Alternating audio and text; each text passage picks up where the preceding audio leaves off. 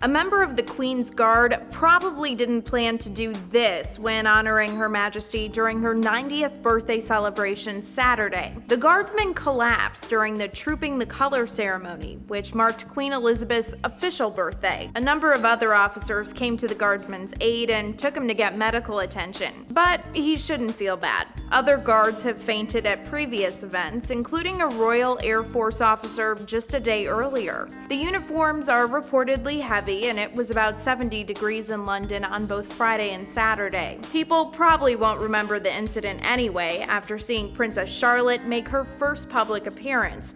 Charlotte and big brother Prince George stole the show as they took in the views from Buckingham Palace's balcony. For Newsy, I'm Lauren Stevenson.